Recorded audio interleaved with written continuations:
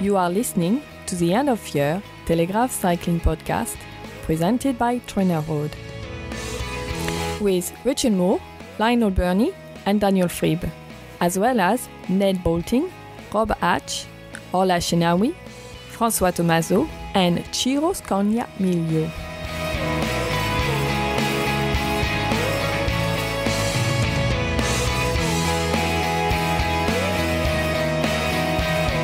Hello, my name is Richard Moore, and this final cycling podcast of 2015 is a bit different, since the three regular hosts, myself, Lionel Birnie and Daniel Friebe, will be joined, virtually at least, by some of our regular guests, Ned Boulting, Rob Hatch, Orla Chennaoui, François Thomazeau and Ciro Scognamiglio, as we each select our heroes, our villains and our moments of the cycling year. The clips you're about to hear were recorded in a variety of settings, in conversation in a pub, in Lionel's bedroom, François' sick bay, while Ciro, no doubt, was on the beach. You will hear from us again at the end with Lionel's very important Christmas message. Please listen to that if you're interested in listening to and supporting the cycling podcast in 2016. You will also hear who won our recent competition to win a signed copy of Bradley Wiggins' book, My Hour. But without further ado, let's kick things off with Ned. Over to you, Ned. Who's your hero of the year? Well, I thought of a few. I guess some of these will be nabbed by your fellow contributors as well, so I'll try and get in first, basically, and nab them. I was going to go Lizzie Armitstead at first. That was my initial reaction, because what a year she's had. And then I kind of remembered straight away, when I think of Lizzie's year, you think of the Rainbow Bands and that great win in Richmond, as well as coming off the back a couple of weeks before of sealing the World Cup as well for the second successive year. And then you think back to June and that cataclysmic accident she had in the women's tour where she went over her handlebars, and honestly I was stood just a couple of metres away from her as she lay on the tarmac and was treated by the paramedics and pumped full of morphine, I think, really, because she was in a great deal of pain. And it looked at first glance life-threatening, genuinely life-threatening, and at second glance it looked career-ending. And at third glance, when it looked, well, she'll be lucky if she gets away with the rest of her season here, it looked season-ending. Ultimately, she actually wanted to start the next day. It was an extraordinary turn of events. But to come back from all that and have the season that she's had, she's now she's talking about the gold medal in Rio, which would be hard, I think, given the parcours. But that would be something if she could pull that off. But I haven't gone with Lizzie. So you'll have to cut all that out. Yeah, I mean, she told that story without mentioning Mick Bennett. Yeah, well, she Mick was actually more seriously hurt than her. Thought he'd broken his arm, bless him.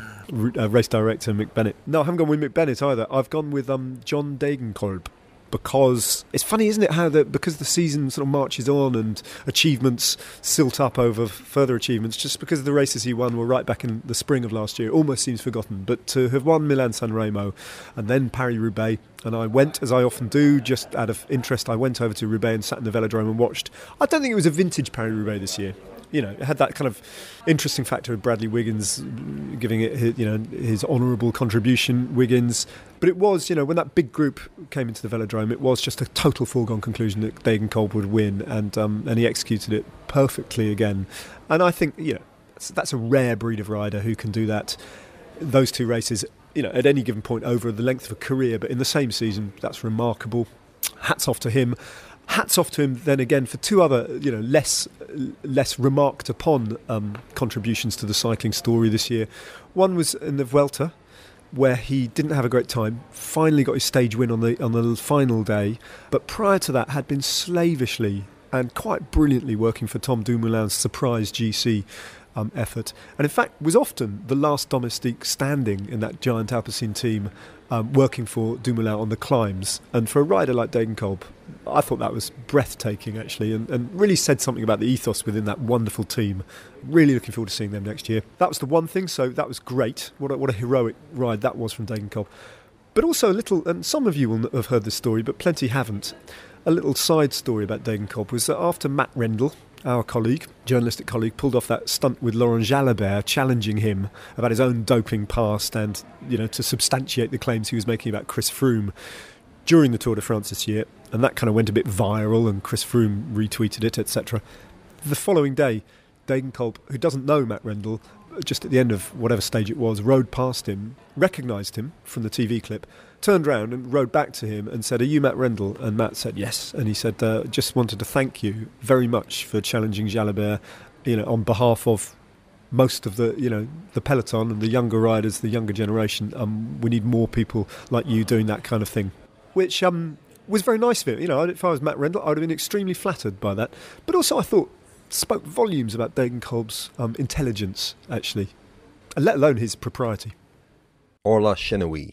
For my hero of the year, I'm going to be a little bit naughty, or should I say greedy, or probably both. It is the season to be naughty and greedy, so I'm going to go for 2 heroes of the year, and they are the road world champions Peter Sagan and Lizzie Armitstead.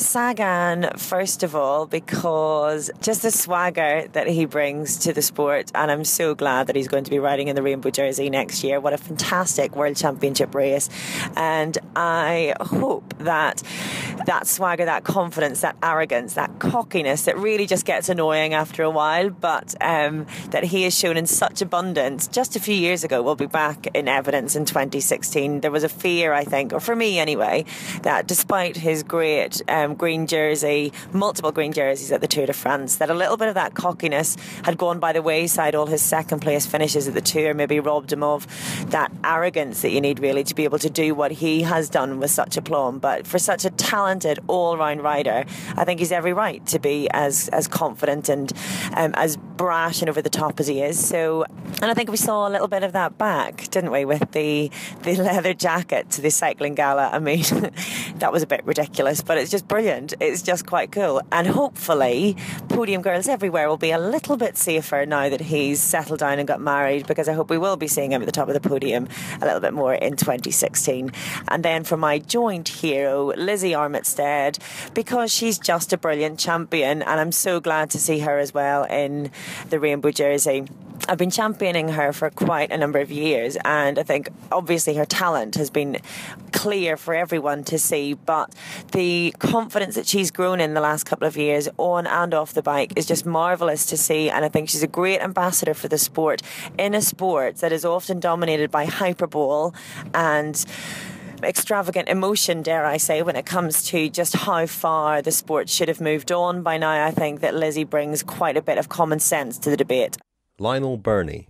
I've got 2 heroes of the year. The first is Simon Geschke of the Giant Alpecin team, who won stage 17, I think it was, of the Tour de France at Pralou in the Alps. He got in the big break and then got in a much smaller break and then got in a solo break and won the stage in quite emotional fashion. He was in tears in the post-race interview. You could tell how much it meant to him. And, he really rescued the Tour for Giant, because they had been without Marcel Kittel, Tom Dumoulin had crashed out early, John Degenkolb had come up short, and they really needed a stage win, and the days were ticking away. But more than that, it wasn't just the way he won with a good old-fashioned solo break. It wasn't the fact that he showed that emotion at the end, which demonstrated just how much it meant to him, but really it's for being the first fully bearded Tour de France stage winner for as long as I can remember. In fact, if you're listening and you can remember the last fully bearded Tour de France stage winner, please tweet us at cycling_podcast. The fact that he looked like one of the Russian baddies from the film American Flyers didn't detract one bit from the heroics of that day. So, hero of the year, Simon Geschke. But I'd also like to mention multiple heroes of the year, everybody, all our listeners, every single one of them. Now, this is a shameless attempt to earn some undeserved popularity for myself, but without our listeners, we wouldn't be producing this podcast, and it's been very gratifying to see our audience grow over the year and reach brand new heights during the Tour de France. But I'd particularly like to say thank you to everyone who's been so kind when coming up to us at races and saying hello, telling us how much they like the podcast, giving us feedback of, good, bad and indifferent. But in particular, the group of Welsh fans who took a "Where Are We Lionel" banner to the Alps fantastic. I mean, people did come up to me and ask whether I'd paid somebody to do that. I hadn't, and that's not me saying that I'm prepared to pay somebody to do that either, just in case anyone's getting ideas. I'm not paying for a personal fan club to follow us around France next year. But that really was quite a moment. The only disappointment for me was I didn't actually see the banner with my own eyes. I only saw it on Twitter.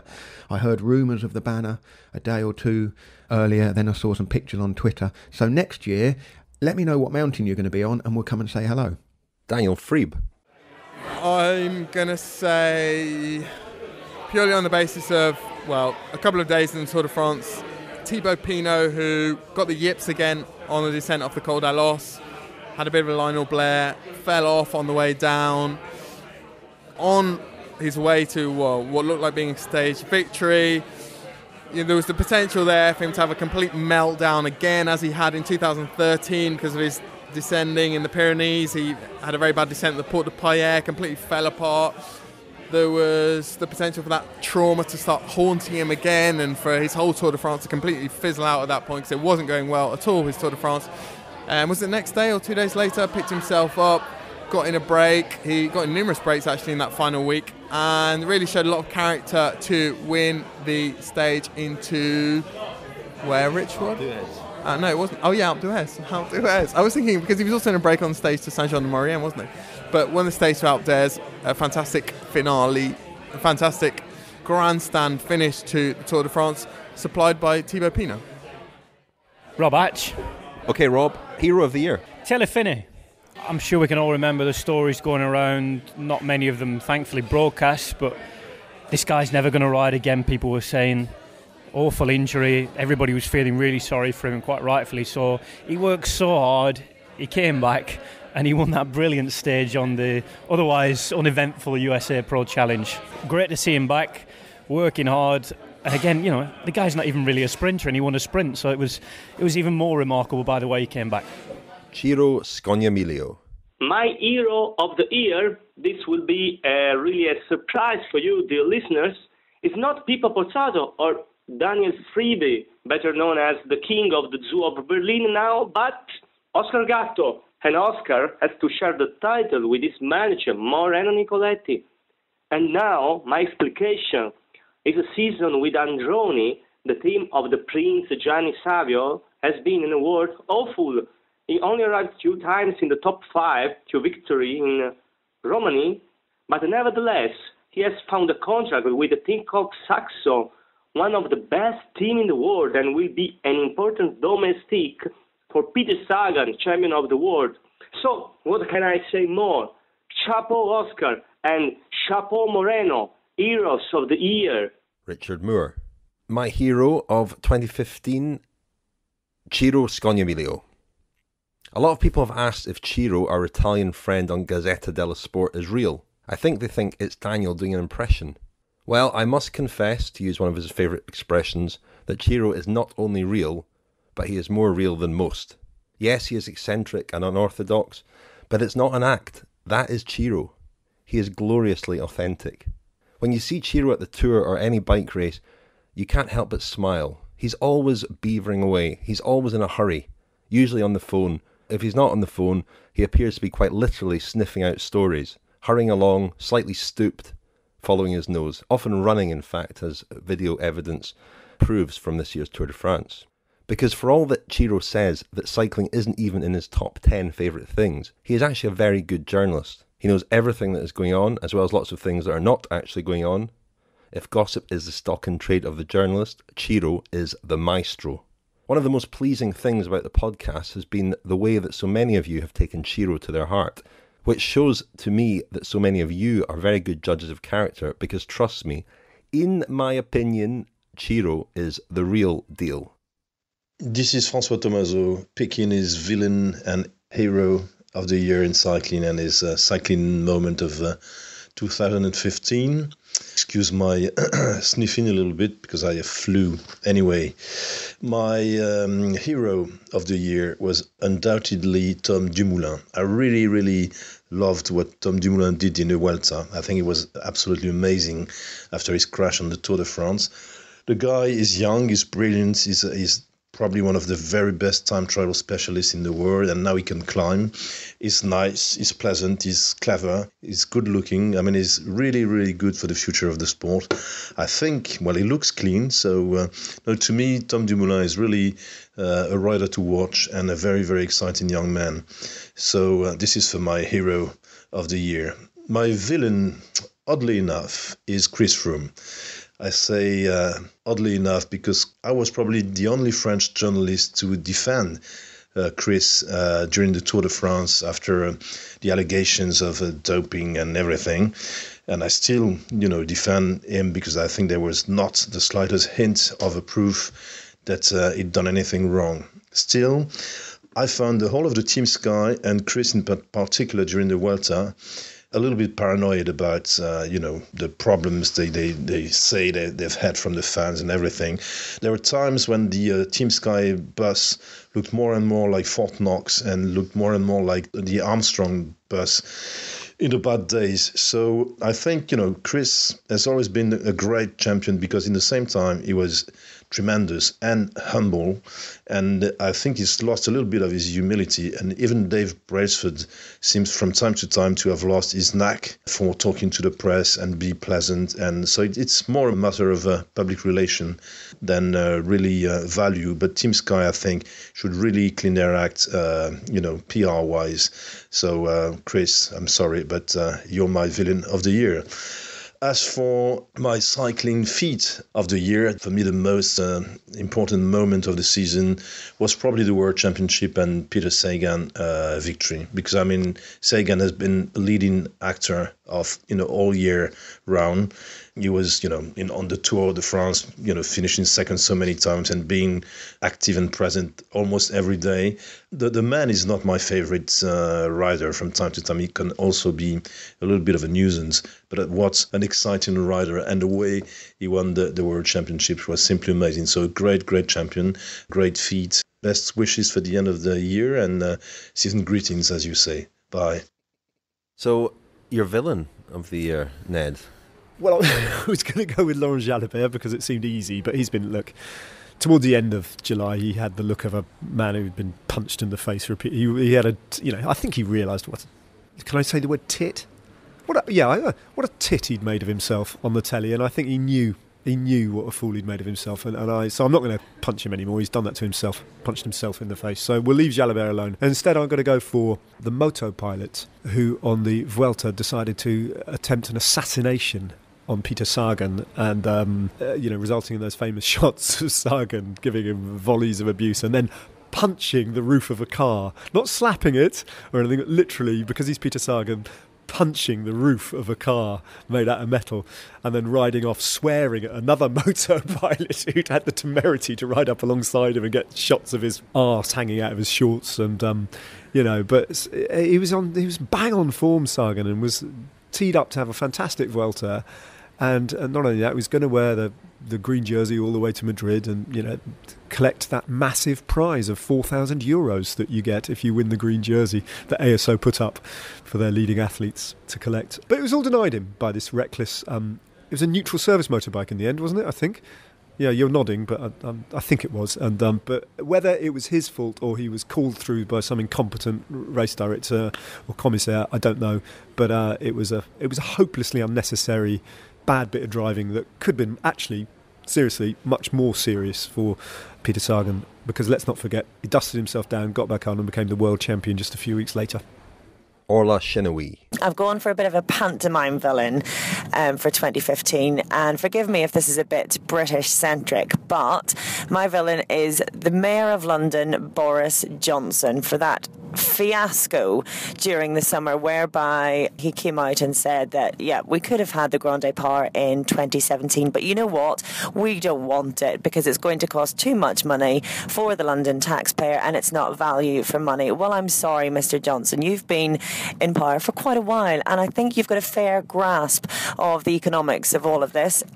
You would have known exactly how much money it was going to cost to bring the event to London, and I fear that he was using the sport of cycling as a little bit of a political tool, and to me that makes possibly him the political tool if that's not going too far. And the reason that is annoying is because that if Christian Prudhomme was going to give the Grand Départ to London, there are several fantastic candidates that could have maybe gotten in there instead, and I hope that will now be the case, and London may be overlooked the next couple of times, or certainly the next time it tries. But if we could have a Grand Départ in, for example, Edinburgh or Cardiff, imagine bringing the tour to Scotland or Wales. I think that would be amazing in getting kids there excited about seeing the event right up close, because those of us who work in cycling can easily forget just how exciting it is and how much it really brings a boost to an area and gets children into sport, and that is just fantastic. And I think that would happen much better in Scotland or Wales than it would do in London, which is a bit overrun, quite frankly, with international sports events. And I deliberately didn't mention Northern Ireland because I know that all of Ireland are sort of staying away from the Tour de France for the next couple of years and focusing on bringing other races to the island. But for that reason, Boris Johnson is a typical pantomime villain in that we get to have a little bit of a laugh at him, but hopefully he'll do some good in the end by diverting attention to somewhere where the Tour de France would be a little bit more worthy and welcome. Lionel Birnie. Villain of the year. Well, this is too easy and too obvious, but it is pantomime season after all, so it's also no contest. My villain of the year is Oleg, don't call me an oligarch, Tinkoff, because he's the walking embodiment of the phrase more money than sense. Now, this is supposed to be a jokey end-of-season review, but it has to be said there's a really serious charge sheet building against Tinkoff that can't be ignored just because he's got all the credibility of the world's worst Bond villain. Come to think of it, calling him a Bond villain gives him too much credit, because Bond villains plot to dominate the world with some genius but implausible plan. Tinkoff is more like a pantomime villain, more likely to trip over his own comedy trousers than devise a clear strategy for the sport. In fact, if he does follow through on his promise to pull out of cycling at the end of 2016, look out for him next Christmas playing King Rat in Dick Whittington at the Basingstoke Playhouse, and put me down for 2 tickets. We're as much to blame as anyone for giving Tinkoff this platform to spout his stuff, because it is ear-catching, it is newsworthy of thoughts. But if the media reported only what Tinkoff did rather than what he said, he'd barely get any coverage at all. He's just a giant hot air machine, the Donald Trump of cycling he's been called in recent days.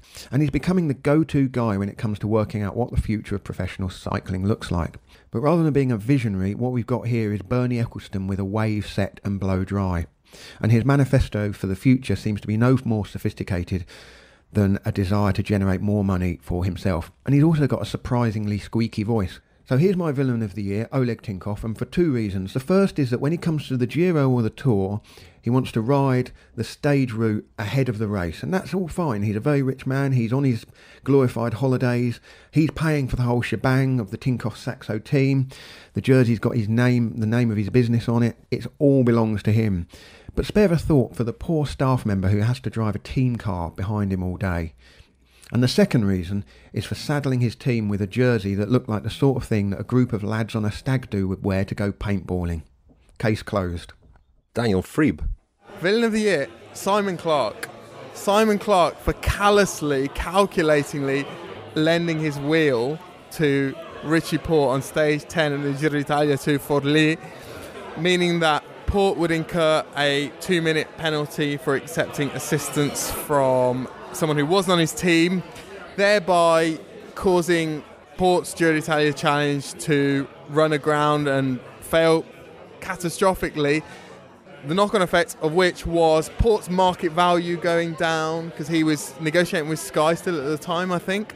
He ended up going to BMC. I think that the collateral effect of this was Clark's market value going up as an Australian with, maybe the potential to do something on general classification in the future. So I think it was all a cunning, calculated, premeditated ruse by Simon Clark against a fellow countryman. Rob Hatch. The TV director, or whoever was responsible for the absolute debacle that was the Classica San Sebastian, we didn't see anything. I know that Adam Yates won. We were trying to commentate on it on the day. We weren't there on the day. We were actually in the studio, so it made it all more difficult to know what was going on. We sort of saw and heard about this motorbike crash. We still really don't know what happened to this day, but apparently the plane had to land because of an emergency, but we didn't see any more images until the last, 200 metres. Not even Adam Yates knew he'd won at the time. If a tree falls in the forest and nobody's around to hear it, did it make a sound? It's a bit like that, isn't it? It's one of them ones, isn't it? Ciro Scognamiglio. My villain of the year is by far Pippo Pozzato, and this should be a big surprise for you, the listeners, but I have a clear explanation, and I will convince you for sure. It's not for his bad season, not at all, and nothing concerning Pippo could be bad, but for me, it's already arrived at the time for Pippo to change his life. He would have already done it. Pippo is not a cyclist, and he has to leave as soon as possible. The bike and the cycling world too small for him, because he's ready to become an Hollywood star, cinema, theater, and more. I'm sure of this, so my mission is now to convince him, and in the meantime, he is no more than a villain. Richard Moore. My villain is Oleg Tinkoff, the colourful, flamboyant owner of what in 2016 will be known simply as the Tinkoff team, led by Alberto Contador and Peter Sagan. It'll be Tinkoff's last year. Oleg has said he'll be off at the end of 2016, and I'd like to think he won't be missed. In fact, I'd like to think that the fact that he's going, essentially because he hasn't got his own way, is some kind of advertisement for the sport of cycling, and an endorsement of its values and moral code. Okay, maybe I'm getting carried away, but Tinkoff can be offensive, rude, charmless. You'd think that somebody as successful as him in business would be charming, but he's not. He's only interested in what he has to say. To illustrate how interested Oleg is in the opinions of others, do you know how many people he follows on Twitter? 1. Tinkoff Bank. He came to our Cycling Writers' Christmas dinner last year, berated one of our colleagues for an article he'd written in front of everybody. Then, and I sat beside him, beside a ringside seat, he treated us to a monologue for the next couple of hours. He showed not a scintilla of interest in anything anyone else had to say. Tinkoff has symbolised a worrying trend in the last few years, which has been cycling's increasing reliance on a few billionaires who run teams. I'm sure Tinkoff has some good ideas for restructuring the sport, but equally, I'm glad he can't just rock up, demand change and get his own way. So on the one hand, it's sad that a sponsor will disappear, and Tinkoff has certainly given us lots to talk about. He's colourful and he could be funny as well as offensive. But really, in the final analysis, I think cycling can and should do better than Oleg Tinkoff. You are listening to the End of Year Telegraph Cycling Podcast, presented by Chennaoui. And Ned, when you think back over the cycling year, what's probably your debut in the commentary box, but what's the story that... Well, apologies, there may be people listening to this who might have been to one or two of the live events I've done over the autumn who will have heard this story. On the Ned tour. Yeah, because I've cracked it out a fea times. But it's interesting, I think you might have even heard it, so you just have to pretend to look interested while I rehearse it again. But no, it happened on the Tour de France, and it was the day that, what was it, stage 4, stage 5, something like that, when Tony Martin was in yellow, and he crashed. And in that crash, it seemed like all the GC favourites, minus Chris Froome, managed to come down as well, one way and the other. They all kind of like fell on top of each other. And somehow Froome kind of negotiated his way past it and rode up unscathed on that final climb. Anyway, Vincenzo Nibali thought that Froome had caused the accident. Then this series of kind of like, and this is how the Tour de France works. The reason this story is interesting is because this is the kind of rumour-filled echo chamber that we all operate in, that some misfires occasionally, and this is a good example of it misfiring. So anyway, Nibali throws a water bottle at Chris Froome. Now, I didn't see it. Did you see it? No. Loads of people didn't see it. In fact, I don't think there's any video footage of it.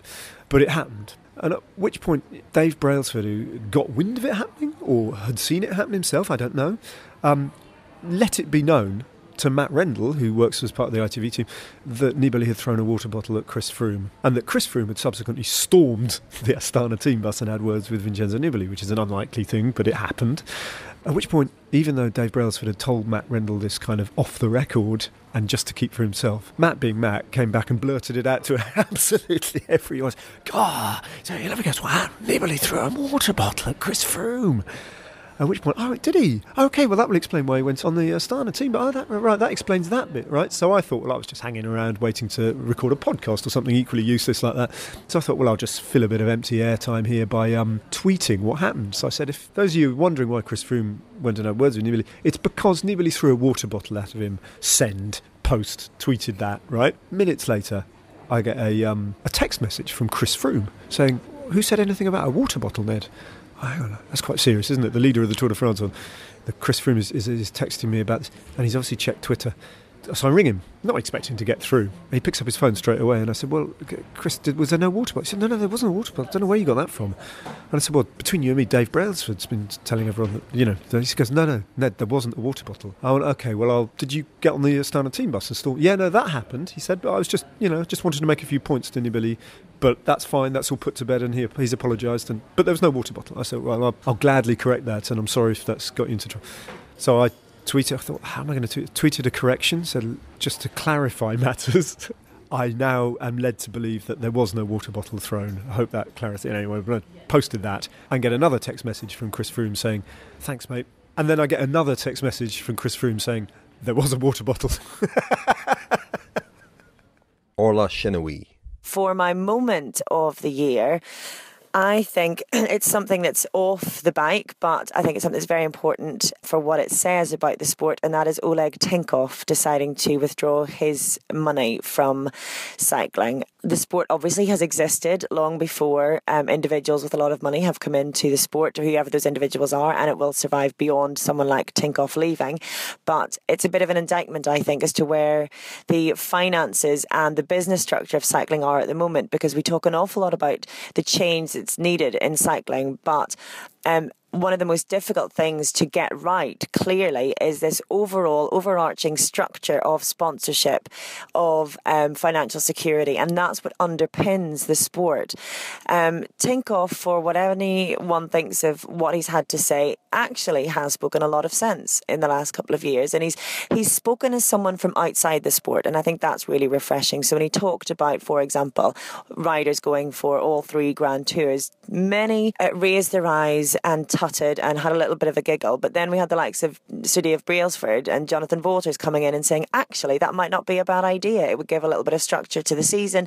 We would have to massively rethink what that season would be. And so the purists won't be sad to see Tinkoff go, but I think that what it leaves behind, unfortunately, is a sport where still, instead of bringing in fresh, exciting, external business experience, people who know how to run businesses, we're left with an awful lot of people who maybe wouldn't be able to earn their livings elsewhere and who wouldn't be able to get a job elsewhere. And that's the people who were involved in cycling in the dark old days and are still there and are still at the very top of the sport. So for me, the departure of Oleg Tinkoff isn't so much a moment of the year because of his individual departure, but because of what it says about the state of cycling's finances and business structure as a whole. So that's my sum up of the year, and if I can be so bold, I'd like to just wish a very, very happy holiday to all of the Cycling Podcast family. It's been a brilliant 2015. I hope you all have a lovely time celebrating the end of the year and into a very exciting, hopefully, 2016. Best season's wishes, and here's to a fantastic new year. Daniel Friebe. Story of the year, well, it's a moment. The best moment of cycling of the year was Peter Sagan's descent off La Roquette, the Col de Mons, going into Gap in the Tour de France.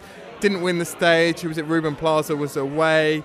It was a bit of a tactical cock-up, actually, from Sagan. He really should have won that stage. He should have played his cards better on the ascent of the Col de Mons. However, the descent itself was white-knuckle roller coaster, toboggan ride, fantastic action, and it really brought back into my mind what David Miller had said to us on the podcast last year about Peter Sagan being like nothing professional cycling has seen before, like, and a real sort of extreme sportsman. He combines the daring and the agility of a snowboarder, a BMXer, a rock climber, whatever, and that was the most gripping, exciting moment of cycling of the whole year, in my opinion. Rob Hatch. John Degenkolb, my moment of the season, I think. We were in the commentary box with Sean Kelly, and I remember a few weeks before being at Paris-Nice, John Degenkolb coming up to Sean Kelly, asking for a bit of advice, talking to him, great to meet you, and it turns out that the great Sean Kelly is the now great John Degenkolb's hero. John Degenkolb winning Paris-Roubaix and Milan-San Remo at the same time, just like Sean Kelly did back in the day, first man to do it since then. At the end of the broadcast, I put it to Sean that, he's won that rather well, and Sean said, well, he's done it better than me. And I thought that was a lovely end to a brilliant day, and it just encapsulated the brilliant, humble nature of Sean Kelly, the broadcaster now after the great champion. Ciro Scognamiglio. My favorite story of the year is an image. Yes, an image. The stage is London, outside Olympic Velodrome, 7th of June, 9 p.m. more or less. Bradley Wiggins has done the world hour record, and also the press conference is already finished. So at the end, he wears an old historical cycling jersey, Molteni jersey, yes, the Eddy Merckx team, and he stops for a lot of time outside the velodrome to sign autographs and more. A champion as Brad, the history of cycling, world hour record, Molteni, Merckx, kindness, love for the public, a great story after an astonishing record for our marvelous sport. My story or moment of the year? Forgive me the indulgence, but I was in the Basque Country in September doing some interviews, and while there I was inspired to produce a podcast about the region's cycling culture. I met up with Haimar Zubeldia and Markel Ididar of Trek Factory Racing, and Mikel Landa of Astana, headed for Team Sky in 2016. None of them would let me buy them coffee, which was most unusual, and they were all happy, away from the pressure of racing and training, to chat about their home, what it means to them, and why they think cycling is woven so deeply into the fabric of life in the Basque Country. What resulted, I hope, was something a bit different, something that we want to do more of next year, broadening our own horizons as well as those of our listeners. Once the podcast was released, I got an email from a listener, Colin Buchanan, who I think put it best. It's very impressive, Colin wrote, how confidently those riders were able to express themselves and describe really quite nuanced aspects of their background and regional identity in English. Become a friend of the Cycling Podcast 2016 for just £10. See thecyclingpodcast.com for detail on how to become a friend. Before we bring the curtain down on 2015, we have a competition winner to announce. We interviewed Bradley Wiggins a couple of weeks ago and ran a competition to win a signed copy of his new book, My Hour. Thanks very much for all your entries, but the winner picked at random is Jane Cavendish. No relation, we don't think.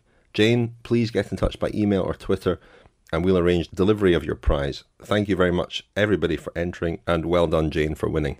It's been a great year for the Cycling Podcast, but we couldn't have done it without the help of a brilliant, committed and enthusiastic team who have helped us with production, editing, sponsorship, design, technical support, and lots of other things too. In no particular order, we wish to thank Paul Scoynes, John Mooney, Alexandra Adey, Tom Wally, Jonathan Rowe, Nigel Brown, Paul Shafto, Greg Trauman, Simon Gill, and our sponsors, British Eurosport, Van Dessel Cycles, Jaguar and Trainer Road, and our media partners, The Telegraph. Also for allowing us to use their fantastic music, 13 Senses and Glass Pear, and thanks very much to Intelligent Mobile for their technical support. Have a very enjoyable festive period. We'll be back in the new year. All that remains is for our Christmas message, or our festive message, from Lionel Birnie. Over to Lionel. Hello and welcome to the Cycling Podcast Christmas message. I'm Lionel Birnie. I've had a couple of sherries, so bear with me, but this very short podcast is just because we'd like to wish all our listeners a very Merry Christmas and a Happy New Year, and also thank everyone for their support and feedback in 2015. It's been our best year yet. We've broadcast from the centre of the Roubaix Velodrome, the top of Alpe d'Huez and plenty of places in between. We've interviewed some of the biggest names in the sport and brought the genius of Ciro to a bigger audience. Hello everyone, listeners. We produced more than 70 regular episodes. We launched Kilometre Zero to take you behind the scenes at the Tour de France. We launched Friends of the Podcast, giving 11 in-depth episodes for people who signed up to support us.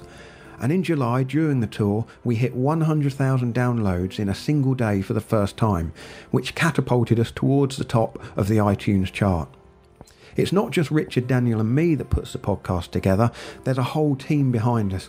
From our group of extremely talented producers, a photographer, graphic designer, web guru, and people who help us run the Cycling Podcast as a business. But without the listeners, we would not have a podcast. Without the financial support of those of you who signed up to become a friend of the podcast this year, we would not have been able to produce those 73 episodes. Now, we're committed to keeping the regular episodes free to air, so that the largest number of people possible can continue to enjoy it. Sponsorship goes some way towards covering the costs, but it's not enough, and so we rely on you to support us by signing up to be a friend of the podcast. It was a bit of an experiment this year.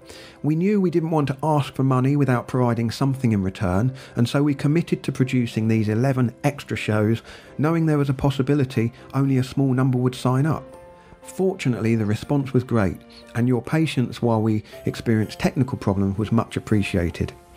The money we've generated this year has enabled us to deliver on our promise to make the special episodes downloadable on mobile devices, which we know a lot of people wanted. We've got some great plans for the 2016 Friends of the Podcast specials, and we hope you'll sign up to enjoy them. You can become a friend of the podcast and receive exclusive shows throughout 2016 for just £10. See thecyclingpodcast.com. In the meantime, Merry Christmas, a Happy New Year from Richard, Daniel and me, and see you in 2016.